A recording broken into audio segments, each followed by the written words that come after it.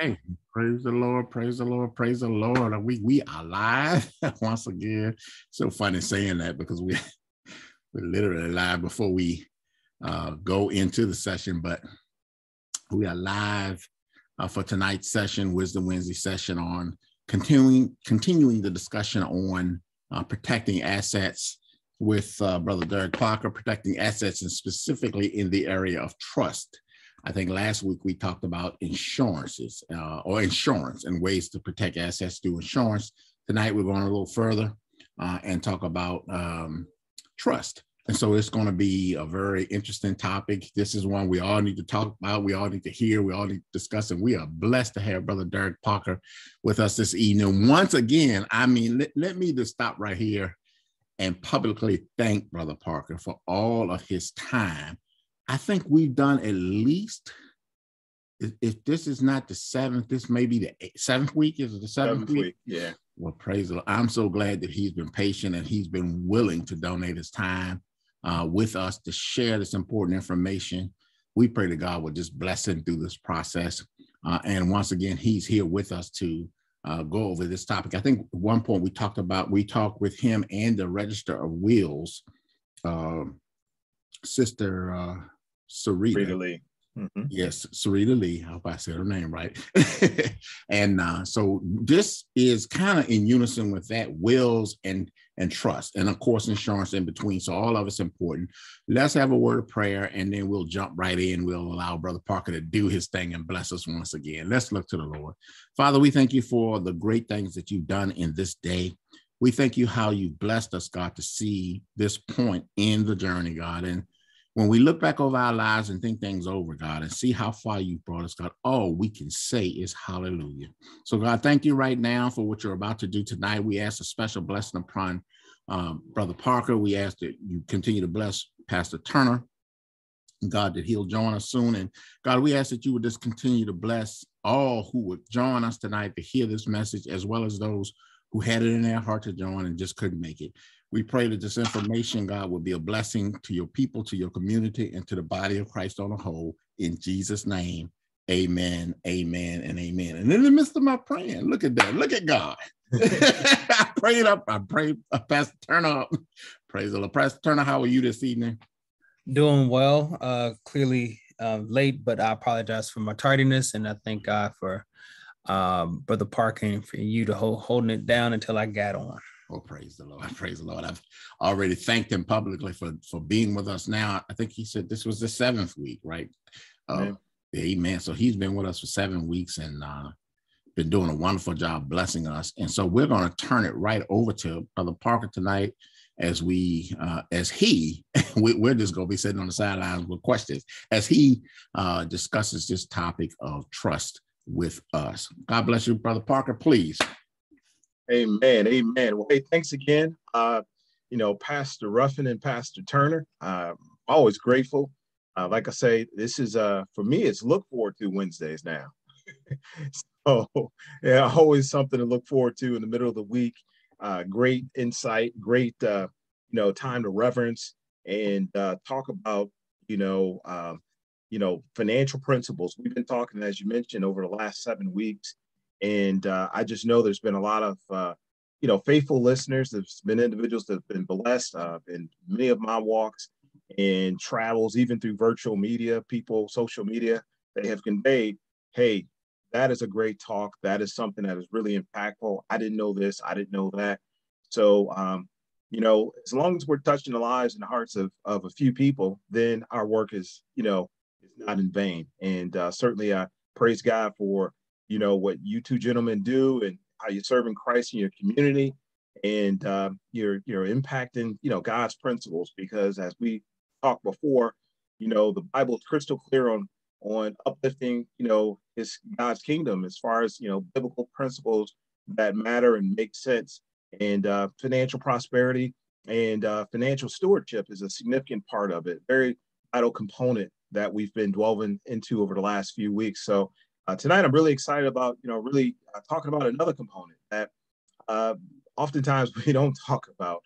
I just recently did an in-person workshop a couple of days ago, and the topic was on wills and trusts. So it's one of those things that that parades our, community. Many people, have a reason to talk about it. When you talk about 900,000 people perishing in a pandemic, there's a lot of discussion on these important topics. So I'm grateful that, you have a heart again to sow and to instill these things for your flock. And that's a great thing. So we're going to jump right in tonight in talking about wills. Well, we talked about wills over the last several weeks, but now we're going to talk a little bit about trust, because that's a very, very important component as far as, protecting your financial house. So, I don't want to make it combative. So I'll pull right up my slides, but necessary. So wills versus trust. Okay, again, not to be combative, but again, to be to really show the pros and cons of both sides of the equation. I think it's important. What is the difference and which option is right for you? Okay, so there's not a right option. There's not a wrong option. It's just what option is important for you. So while we're talking about that, let's just kind of go back through a little bit. While wills and trusts, as it says here, they don't have an overlap, but there are several differences between the two, and that's very, very important that we understand that. Both, as they say, there's a way to distribute your assets, but the biggest difference in the two, as it conveys here, is how and when they take effect. So wills, they don't go in effect until you die. Okay, so I have a written will, okay, a final will. It does not take effect until my death, my date of death. Okay, so upon my date of death, therefore there has to be a person called an executor. Okay, executor of your estate. That's just a person that you deem, financially or fiscally responsible to carry out your wishes. Okay, to execute your will. Now, on the other hand, a trust, it's effective immediately.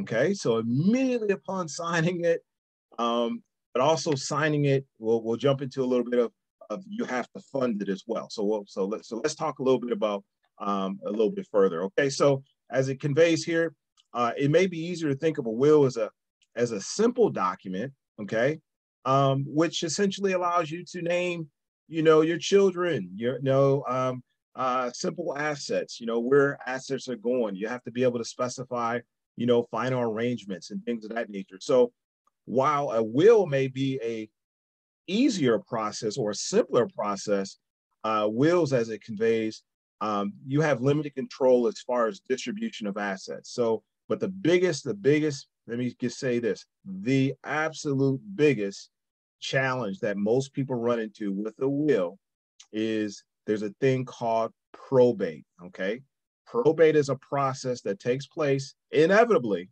Okay, if you have a will or you don't have a will, inevitably every human being will have to go through that process, and that has to do with the process of determining who gets the assets, the distribution of assets. So you could very well have a will, okay, and your will still have to pass through probate for the mere fact that that executor has to come forward. They have to basically, carry out your wishes. And then moreover, one of the worst things that any individuals can postulate is that someone would challenge your will, okay? It does happen, okay, many times over, okay? Wills not only get challenged, there's a challenge, there's the potential problem sometimes in wills in terms of authenticity, okay? We hear this oftentimes in Hollywood, infamous celebrity passes away and we're always wondering, hey, a will appeared, for James Brown. They have to determine whether or not it's the original. His brother-in-law's cousin, came forward with it. So we have to determine the authenticity of it. So that's potentially a problem, with wills. But the biggest challenge is the probate process. And, most people typically do not like to go through the probate process because it can be very comprehensive. Okay, so what is a trust? So let's talk a little bit about a trust, okay? So a trust, as it simplifies here, it's a bit more complicated but it gives you what is called control. Okay, so I want you to think about this. It offers control, greater control of how and when your assets are distributed. Okay, so a trust, it can apply to any asset that you have. So for example, oftentimes individuals who get trust, typically the assets are pretty sizable. Okay, what's a number? Well, I'll give you an average. I'll hear people say, hey, I got assets anywhere between $500,000 to $1 million. I want a trust. Okay, why? Because I want to make sure that, upon my transfer, that, or my demise, that those assets are distributed accordingly. Okay, so a trust is going to be it's going to be a legal contract, right? It's going to be executed while you're living, and then those assets are going to go into that trust, and essentially it's gonna pass on directly to your loved ones or your beneficiaries or your the individuals who are going to receive that trust upon your death. So let's talk a little bit about some of the types of trust. Now, I don't want to make this complicated, okay? We don't want to make this complicated, Pastor Turner. There's a lot of different trusts out here, right? My MO tonight is not to come in and talk a lot about the different types of trusts. I just want to let you know one of the more common ones for our discussion tonight is an irrevocable trust. Okay, so what does that mean? That just means it's a trust that absolutely cannot be changed unless it's done so in writing. Okay, so irrevocable just means, hey, you can't change it. You just can't call up and say, hey, look, I want to make some changes in my trust, blah blah blah. It's like boom, it's in place, it's irrevocable. Okay, so the person, the grantor, okay, can make that change, but they have to do it in writing. And then we're going to talk a little bit about a revocable trust. What does that mean? That just means it's the opposite. Okay, it can be changed. Okay, so these are going to be the two big ones that we're going to talk about. Of course, there's a lot of other trusts. There's a constructive trust. There's a spendthrift cross trust. There's a charitable trust. There's a lot of different trusts. And the purpose of the trust, again, is what? To bypass the probate process. Okay, so people do trust oftentimes, okay, for business matters where you have significant large sums of money where they don't have to worry about the legalities, of the cumbersome legal process to ensure that those individuals get the money. So let's just talk about a really simple, what we call a family trust. Okay, this is a simplified family trust. So looking at the graph here, this depicts, the executives who administer the trust. So usually, an attorney. Okay, that's an executive who can administer the trust. And then the grantor. Okay, that's going to be the person who's obviously, creating the trust. And then you're going to have another person called the beneficiary. That's going to be the person who's going to receive the trust. So this is just a really simplified trust. So in my trust, I'm going to have what? Household accounts. Okay, maybe goods for my household, maybe sizable household items. I got maybe some furniture, some invaluable paintings, some artifacts, some things like that. Personal property, retirement accounts, business interests. So all those things, okay, all those items are going to be inclusive in the trust. Okay, so upon that person's demise, okay, that trust is going to carry over. Now, it's again, you're not going to have to go through the the probate process, which really simplifies this process. So keep in mind, as it says here, after you create the trust, so upon me going in to have a trust created by a legal person, an attorney, I have to now fund the trust. So I have to transfer the assets. The assets have to, go into the trust. So in other words, those assets have to be legally binding and bound in that trust. So we know exactly, that this trust is in place. I'm going to receive a trust document or certificate. And, the trust, as I mentioned, may be a little bit complicated. Depends upon what are some of the, legalities, the things that, that I just showed you a little bit before. But as I mentioned before, they avoid probate entirely. Okay, so this is a huge plus for some people. So this sometimes makes all the difference in the world. Sometimes I engage with people who say, you know what, I want to do a trust. I don't want to do a will. I want to do a trust. I can think of a client probably about 3 or 4 years ago, and she had four or five children, and she was debating, hey, I have a house that's paid off, $600,000 house. I have, all of these children. I have a will, but I'm really contemplating a trust because I really don't know how do I split a house?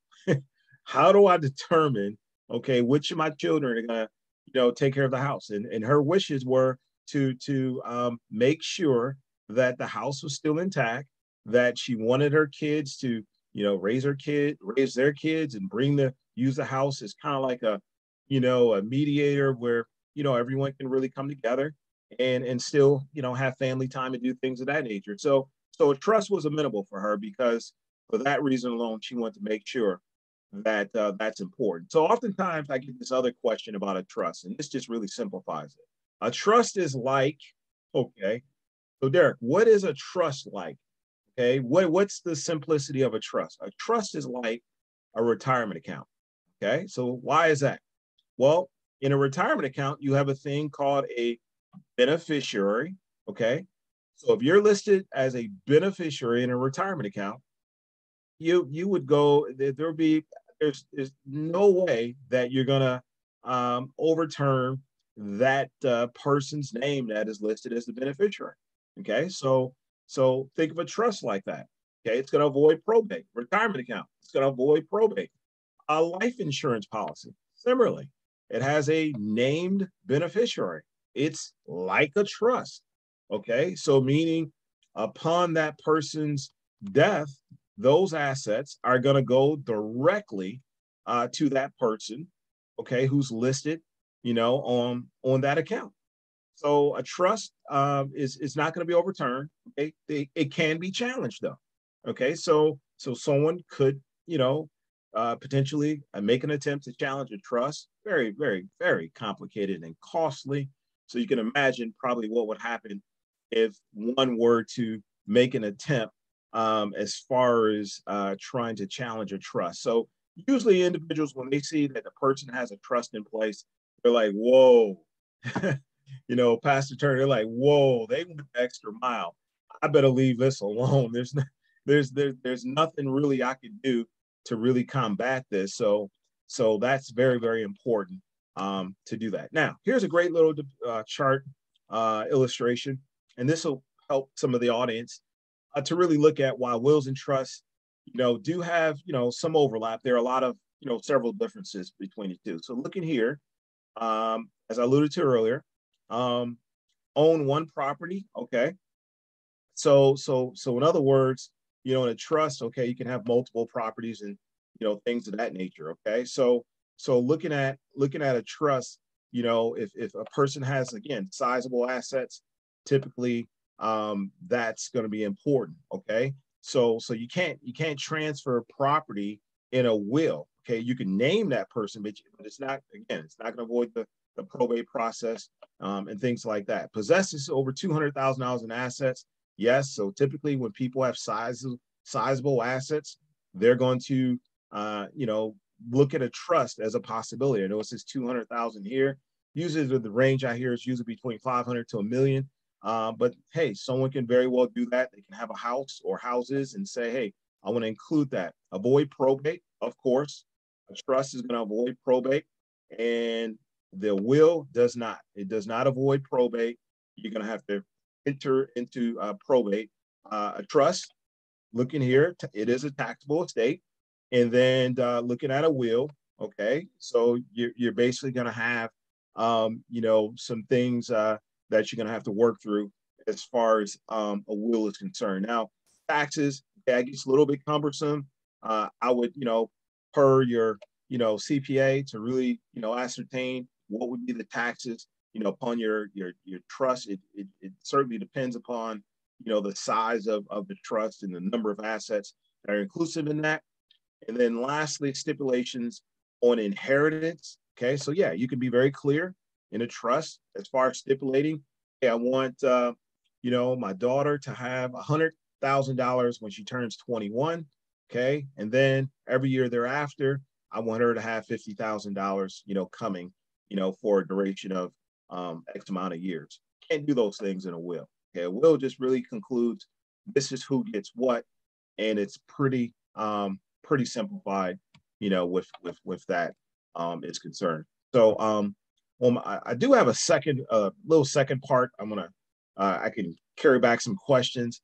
So Pastor Ruffin and Pastor Turner, I know it gets a little bit intense when we're talking about these issues, very important issues. So I'm going to kind of pause right there. We could dialogue, and then I could kick back on the second part. Excellent. Excellent. Because we did have a comment, or I guess it was a comment, and I'll say the person, Tara Gant, says she didn't know that you still have to go through the probate process with a will. Yes, you do. And she says when a will goes into probate, is a cost incurred, and if so, who pays for that? Does it come out of the estate? Yeah, it's usually a cost that's incurred in the estate. One of the things that we did talk about, I know I didn't bring that up here, but when you're dealing with a will, whether a person had a will or they did not have a will, one of the challenges of dealing with wills in particular is the survivor or spouse or beneficiary of a particular estate. They have to generate a thing called letters of administration. Okay, letters of administration is essentially you have to prove to the courts that you were the individual to inherit those assets. Okay, so if I don't have a will, okay, essentially what I have to do is I have to go, down to the the registry, and I have to show proof and just cause of, hey, I'm the spouse. This is what my loved ones left, and I have to create an estate account. But in order to create the estate account, you have to go to a bank, you have to open up the account, and then you have to garner these things called letters of administration. It's kind of like a death certificate, if a death certificate for any claim you make, you have to give that individual or that entity a death certificate. Same thing on the letters of administration. So that can be very, very complicated, in that process. But yes, there is a cost incurred, to that, and that's paid out through the estate account.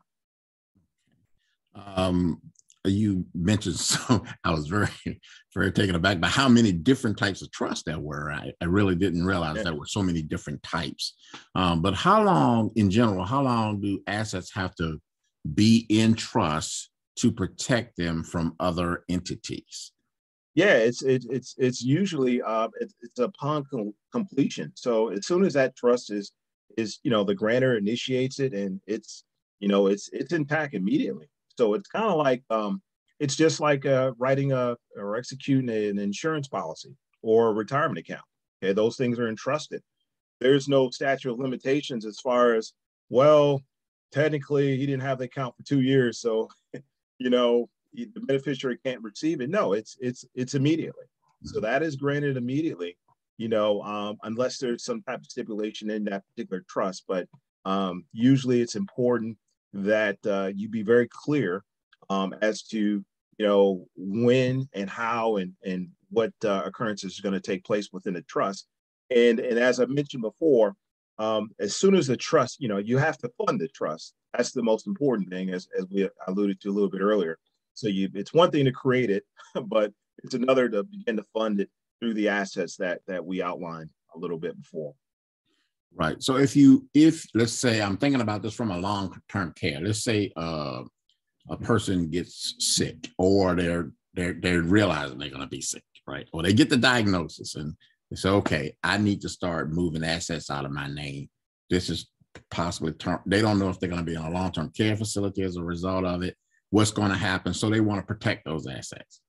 So in that case, is it still immediate, and does it have to be an irrevocable trust? Can it be revocable in case you live, or whatever? How does all of that work? Yeah, you kind of get into some legalities which entail case by case. Of course, I'm not going to pin the donkey as far as, hey, this is, intact for every individual. Of course, that person will want to consult with their CPA, or their legal, expert regarding, that case. Of course, if you're talking about, garnishing or liquidating a person's assets, particularly as it, deals with, death and things of that nature. I mean, there's a lot of things that come into place. Are they indigent? Are you trying to, self-dissolve the assets to put them in a nursing home?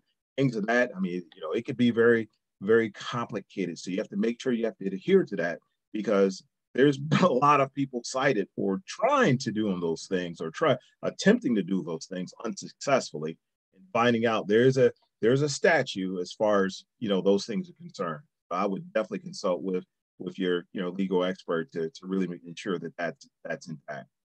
And one last one for in case Pastor Turner has questions.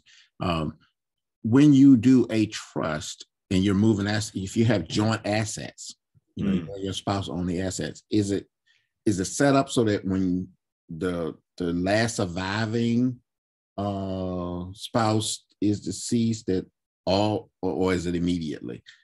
Well, like you say, you got to fund it or move the assets immediately, so they have to go in trust immediately. So both spouses have to agree up front. Well, you can establish in any way you choose. That's the uniqueness of a trust. You do have some flexibility. You can say, hey, I'm establishing a trust deemed right to survivorship, meaning that upon my demise, then subsequently this will transfer to my loved one. Rights of survivorship deemed appropriate for my children or whatever. So you can set that up, however you choose to. If you're gonna set up a trust, you're gonna do everything that you need to do to really kind of avoid any loopholes, which kind of brings me to my second part. I'll talk a little bit about is it advisable to have a trust and a will? So that's a big common question. People say, well, I got a trust. Do I need to go get a will too? So we'll talk a little bit about that as well. The only question I had were, what are the pitfalls of having a trust? Because everything, I want us to be mindful of. I mean, while it may, it is easier to accomplish or to help those who are benefiting from the assets of that person who's passed away, but I'm sure there are also hindrances to that that process and to actually get the assets. Can you speak on those? Yeah, the biggest pitfall is cost. Most people learn the cost of a trust and they shy away from it. So, unfortunately, I alluded to last time, really talking about the cost associated with a basic will. I mean, I've been around individuals who spend as upward as far as $1,200 for a will, and then similarly, or conversely, I've experienced individuals spending as much as $3,000 to $4,000 for a trust. So typically, when people hear those numbers, they shy away from a trust.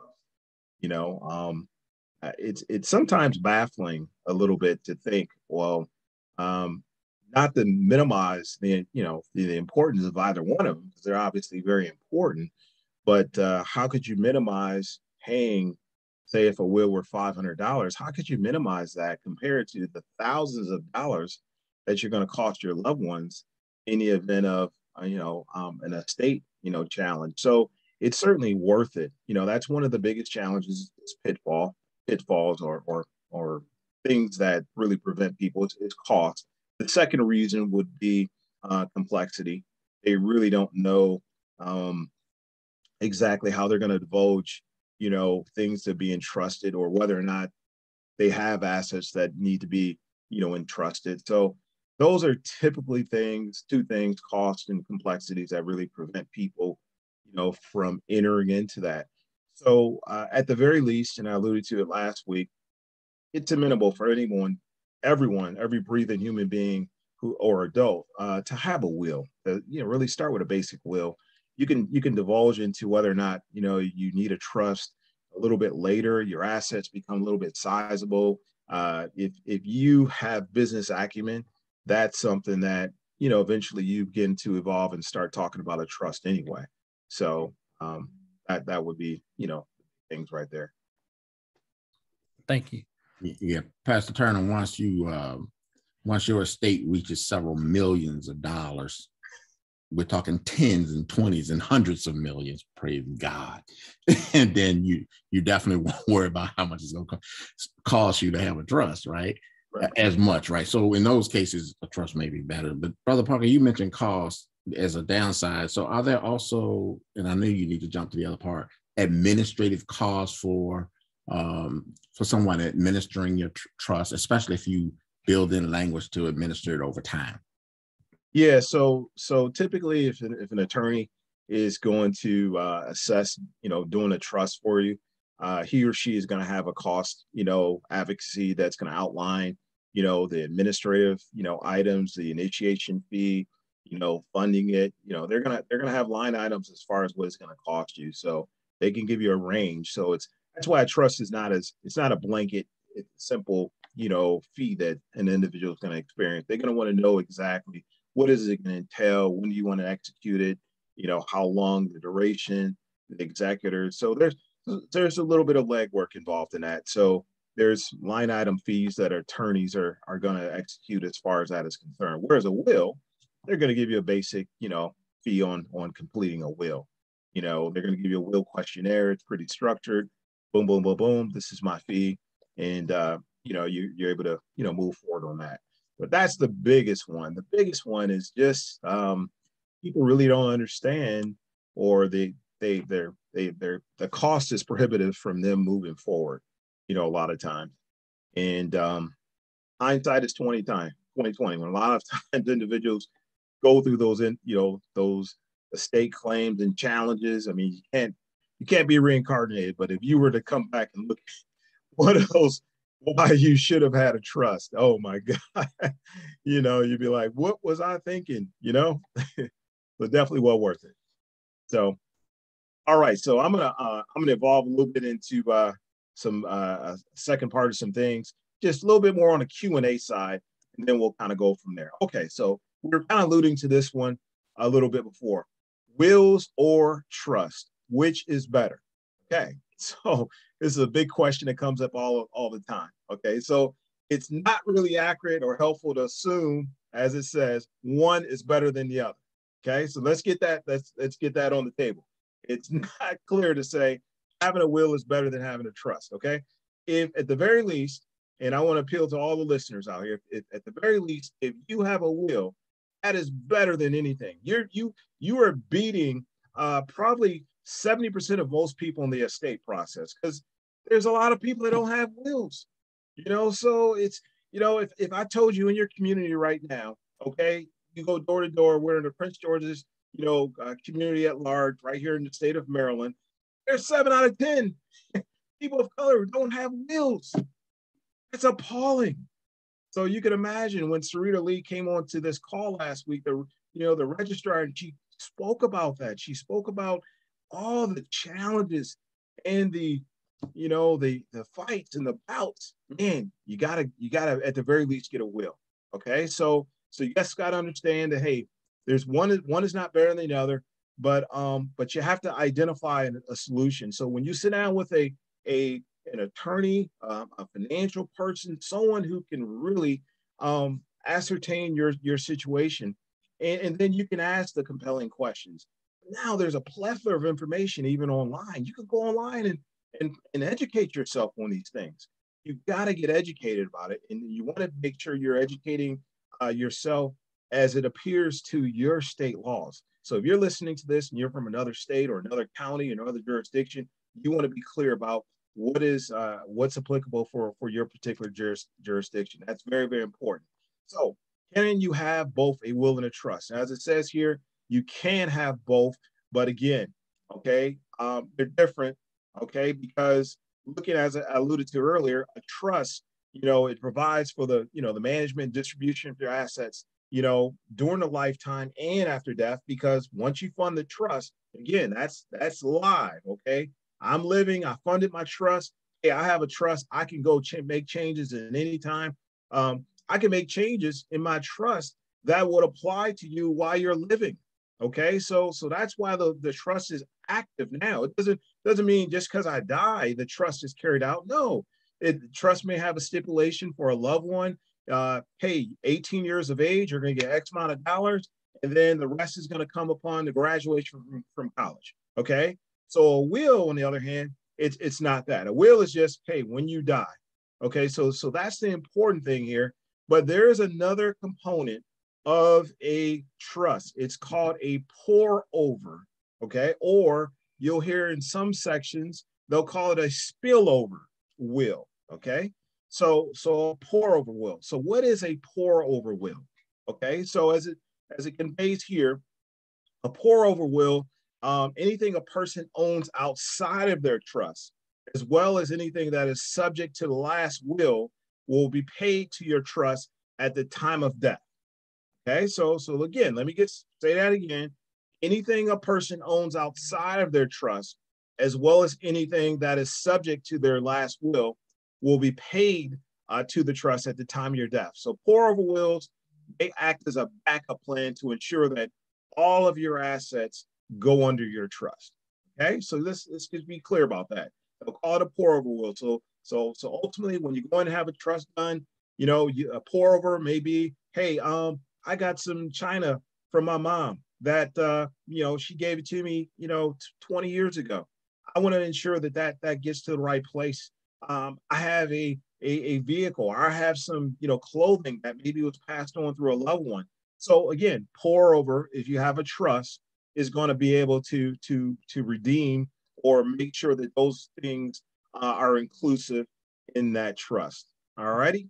And so important thing to note about a trust and wills. Okay, so note that there's a thing called a living will, and we alluded to that last week. Okay, so usually in a basic will, typically they're going to complete a thing called a living will. Now, this is something that whether you do a will or a trust, this is going to be a very, very important component. Okay, so it's called a living will. So a living will, okay, which is different from a last will, is going to entail these three things: medical power of attorney, an advanced healthcare directive, and then the HIPAA authorization form. Okay, so whether you do a trust or a will, these documents are very, very important, okay, because they're going to basically outline, again, any event of death, okay, or any event of becoming medically incapacitated, what exactly happens, okay, what are my wishes, who makes the final decision, so it's important that these things are actually included. So when you do a trust, they're going to have a living will component, which is basically going to be entail these things that are listed above. So that's very, very important as well. So typically, if a person is going to do, if they opt to do a basic will, with that basic will, I will say, hey, look, do a living will, and then also do a medical power of attorney or advanced directive to really address, hey, what happens to my financial matters? Why I am still living. So upon your death, again, a basic will is gonna have residency, and that's gonna be important.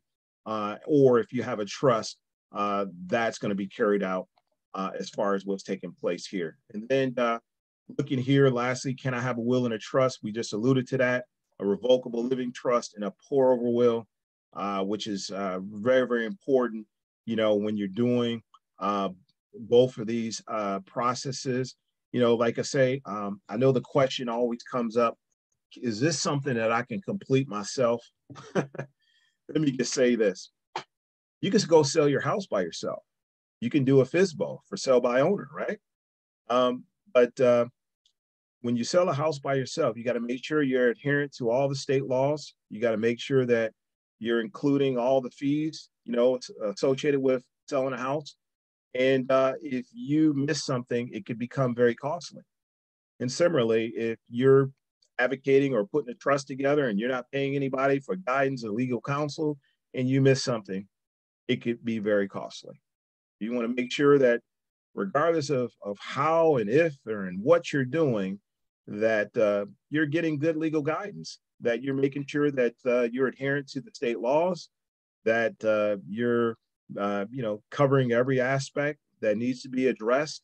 And if you're going to spend a fee, certainly feel good that you've sought wise counsel to do the work.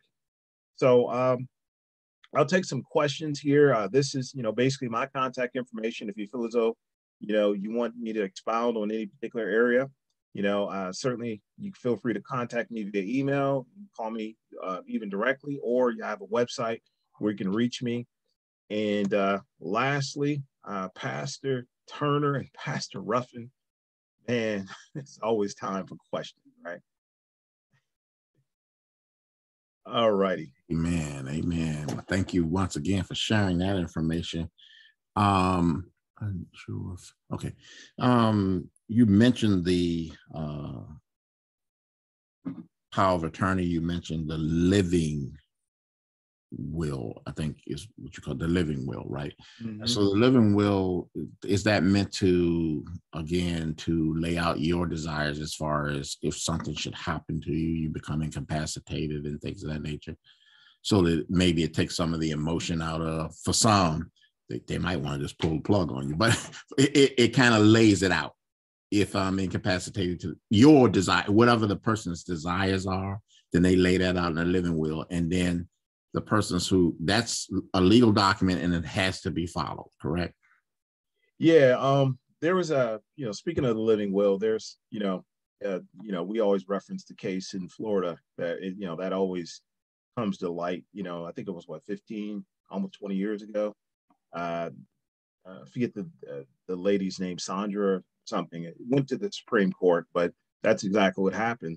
The husband, essentially wanted to pull the plug on his wife, he was a vegetable, and her family fought him and legally, and it went all the way to the Supreme Court, and the Supreme Court went in favor of the spouse and said he has medical custody over his wife, and essentially he pulled the plug, and he was awarded a $300,000 life insurance policy.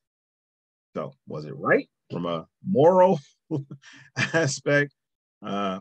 Not sure, but hey, from a legal aspect, he had all the rights in the world. So one of the important components, of devising your estate plan is called a living will, for that reason alone. So living will, yes, is like if I were to ask you right now, outside of your spouse, who would make a decision, pull the plug on you? God forbid if something were to take place collectively between yourself and your loved one, your spouse, and I could think of some people I would pray that wouldn't be making that decision for me. They look at the counts and be like, well, won't he do it? Oh Lord. Exactly. So you got to go. So you want to make sure that that's in writing, that you have that basis covered. This arises on numerous occasions, and usually if you do have some type of medical, hardship or medical, illness, they're required by law to ask you, do you have a will? Oftentimes, even with that, individuals will sometimes they'll opt out. They'll say, hey, I'm not interested. Like, I'm not going to see the daddy. It's amazing. So that's important. Your living will, yes, it has sanctity while you're still living. So it really outlines exactly what are your wishes, who's going to make those medical decisions for you, those hard-earned medical decisions. And then with that power of attorney gives that person financial jurisdiction to make those decisions for you, to pay those bills, to have the autonomy to do the things that you otherwise can't do. And that's, essential. So it's important that, if you are going to complete a basic will, that you have a component such as the living will section that I just conveyed. And it's not mandated though, Pastor. So it's not, again, sometimes people do these do a will online for one.com, you know, and it's just gonna cover a basic will, and that's it. You know, it's not gonna cover anything else. Okay, so usually if you go the trust route, you're gonna have that component that's gonna be available for you. They're gonna walk you step by step, you know, to do that. So very, very important, you know, part of the estate plan to make sure that you have those things completed.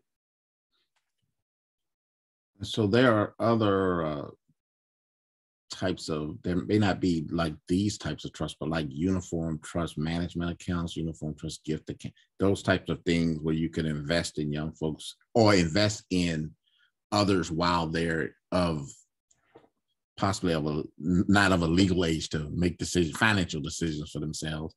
Do you have any information about those? Or, I mean, I know, you know, you can do that to build assets, but you can also protect those assets as they grow for young people. I was sharing with you, I think it was about Ashley Fox, I think her name is. She was talking about investing in her niece and helping her niece to become a millionaire by the time she's 18 or 21 or whatever you set the time frame for, the age for.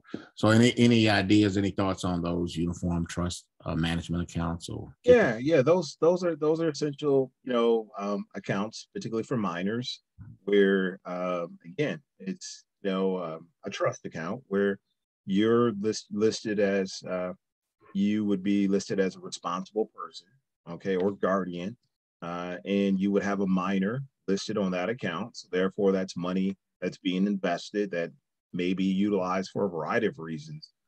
Like you say, it may be discretionary to have a lot of money later on in life, or it may be for educational needs, whatever. You are essentially declaring that this is a trust account, that that person, that minor, is going to be the beneficiary, the benefactor, you know, at, you know, usually at 18 years of age, and therefore I'm okay with it. So you can fund those for nominal amounts. Usually you can fund a UGMA. We use the acronyms, you know, Uniform Gift, you know, for minority, or UTMA. You can usually fund those for nominal amounts. You can $50 a month, $100 a month. You know, one could get started with that now. However, you may have some special kids that you may say, there ain't no way I'm giving up my guardianship or the authority to allow that child to have that until they prove themselves otherwise. So, you know, you can have those accounts though, and really have stipulations in that. If I'm the guardianship and that money is not used, you know, for, you know, appropriate purposes, you could take back over, you know, those accounts, you know, like an educational savings account, you could take back over, you know, there would be a penalty associated with it, but a lot of individuals use those accounts for that reason alone, to transfer money. So that's a great way to provide wealth transfer of monies, you know, to children that are coming of age. So another component is gifting. You know, a loved one can gift. I think the gifting this year, and I think it's $15,000 a year, you know, that you're allowed to gift. So again, people say, well, why would you gift?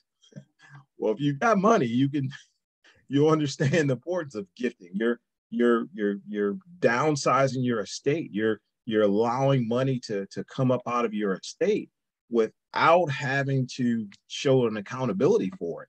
So gifting becomes, you know, very attractive, you know, for some individuals. So that's just another, you know, form of wealth transfer. But there's a lot of forms of trust that we alluded to. One thing I do want to be clear on, as we talk about trust, and a little bit of it has to do with, since we're talking about accounts and UGMAs and things of that nature, we want to be clear on our beneficiary provisions in anything and everything that we do. Okay. I remember 7 years ago, I got a phone call from a woman who conveyed, hey, I have $150,000 in my possession, and it came from my ex, and we severed the marriage probably 15 years ago. I was like, oh, and she said, well, hey, it's in my name. I want to, invest the money, and I'm a little bit confused. And I said, how did your ex, if you don't mind me asking, leave you $150,000? And she said that my name was left on the beneficiary account. Mm-hmm. Before his death, he never changed anything. And 2 days later, I got a phone call from his mama asking, is there anything legally I can do to prevent that transfer of that money to my ex-daughter-in-law? So you know where I'm going with this. So I said, well, there's nothing legally that you can do on my end to prevent that. I mean, you can obviously, you can file a claim, you can take them to court, you do whatever, but it's going to be a highway in hell before you get that money out. And so we have to be very, very clear that if you've had a life change, okay, that you need to basically make the adjustments in your respective accounts. Meaning, when I say life change, you got married, you've had children, you've had the death of a loved one, you've moved. You need to reevaluate those accounts on an annual basis. Anytime you have a life change, you need to make those adjustments. And oftentimes they're overlooked. I can think of several couples, who said, oh my God, and this personally happened in my life. And I think I may have shared this story. I can't recall if I did, but it personally happened in my life. My brother-in-law lost his brother 4 months into a new job as a police officer. And so 4 months into a new job as a police officer, he had an aneurysm, dropped dead suddenly. He just recently gotten married and never changed anything. So you want to be clear about making changes, because as we talk about trust and we talk about these things that we're identifying here, when we talk about a trust, it's a legally binding contract. It's very intact. It's very, very arduous to try to change any of those things after the passing of a loved one. So we have to be very clear about these things. And oftentimes, honestly, I've had couples who've remarried and they forgot to change things, and something happens, and these are honest mistakes, but you just need to become very wary of these things. And we need to address these things, as we evolve. So very, very important, topic as we talk about trust and beneficiaries. Make sure that you're very, very clear about your beneficiaries. You should always revisit your accounts, revisit your retirement accounts, revisit your life insurance policies, revisit your group life insurance policies you have on your job. Make sure that you are very clear about what is to take place, in the event of something happening to you. So. Well, I also wanted to, I've seen the case where, you can change a lot of these things online now. Fortunately or unfortunately, I've seen cases where older gentlemen, after having their spouse pass away, remarry, young chickadee, and, she's savvy enough to go in there and change beneficiaries. And, 2 years later, the gentleman or lady passes away, and that new chickadee has everything because they've gone in and made these changes. So yes, yeah, you do need to be mindful of, and here again, and so those things will transfer outside of a will, because they are, in fact, like you said, I think you said, they're like trust. They're a trust. That's exactly it. Yeah, so I've seen that happen as well. Pastor Turner, did you have any additional questions or comments? The only question I had was, what are some resources that the people can use to start with the trust and start with wills that are tried and true? Yeah, as far as evolving a trust, of course, you can go. There's a plethora, like I said, of resources. There's an article that I just, a matter of fact, I just highlighted. It's Trust and Wills in the United States. So again, it's Trust and Wills. You can Google that, Trust and Wills in the United States. You'll pull up just a whole slew of a lot of resources, on these things. There's a book, Trust and Wills for Dummies. That is a very, very viable resource. One can actually start at your local church. You can talk to your pastor, or your, layperson in that, place to really discuss some of these things. Oftentimes, a lot of churches are, they're benefactors of trust. I mean, it's just, people say, hey, I don't want to leave money to my family. I want to leave it to the Lord. So, they'll oftentimes leave it to a church and, a pastor, or maybe they'll point someone, an attorney. So those are some areas, basic areas that you can really start with. Again, I do deal with these, issues on a day-to-day basis. So if someone wants to, reach out to myself, I'll be happy to really, guide them in the right places, as well, as far as giving them some added resources. But it's a very important topic. And as I mentioned before, at the very least, you need to have a basic will. Spend the money, spend the the $300 to $500, whatever it's going to tell. Get it done. Get the legal process, done, because it's essential.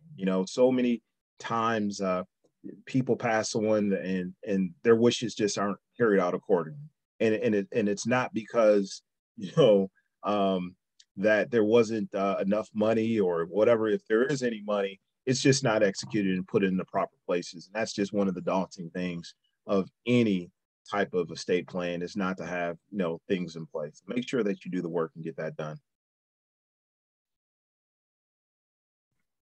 Very interesting topic, very interesting subject as well. I certainly do want to, again, publicly thank you for all that you've poured into us and to the listening audience, how important these documents are, these legal documents, will, spillover wills, trust, all of these different things, the insurances that we've shared, everything that you've shared to date, how important these things are for us as a community. As a matter of fact, you also point out, where we're deficient as a community, especially in a case of wills and trust. So we have a lot of work to do, not only in sharing the information, but resharing information, continuing to get out there and beat the drum for making sure that people protect their assets, because assets have a way of slipping through our community's fingers, and we already are at a disadvantage, if you will, from a wealth disparity standpoint. So all that we can do and all that you do in sharing this information is important to us as a community. So we thank you, we thank you, we thank you. Pastor Turner, if there are no further comments or questions, Brother Parker, did you have any closing comments? No, I just, I appreciate the opportunity, to really share this vital information. As you mentioned, if you're impacting one person, you're making a significant dent. And I love the fact that, your virtual church plays this broadcast back on the, Facebook Live. You have a recorded broadcast that repeatedly plays it back. So it gives your listeners an opportunity to surface and go back through and really, retrieve some of the information. So, great job, and certainly appreciate the opportunity. Well, Pastor Turner, I think I opened us in prayer. So if you would be so kind as to close us out in prayer this week, we would be appreciative. No problem. We thank God for Brother Parker once again being here with us, taking out of his time to impart wisdom to us. And we thank God for those who have watched with us as well. Let us pray. God, we come to say thank you for this time we've had together. We say thank you for the fellowship while we are still adjusting to a virtual format. We say thank you for that, for the fact that we are able to still gather virtually. And we pray that the time in which we're able to come together physically is sooner than soon. We thank God for Brother Parker and the wisdom that he's imparted upon us through the wisdom that you've given unto him. We also say thank you for us to, as a people, shifting our mindset towards what we leave for those who we have left behind as we return to God. And we pray that we come back together once more again next week, even better than what we are now. In Jesus' name we pray. Amen. Amen. God bless you all. See you next week. Amen. Thank you, Pastor Turner. Thank you, Brother Parker. Have a good night. All right. Amen.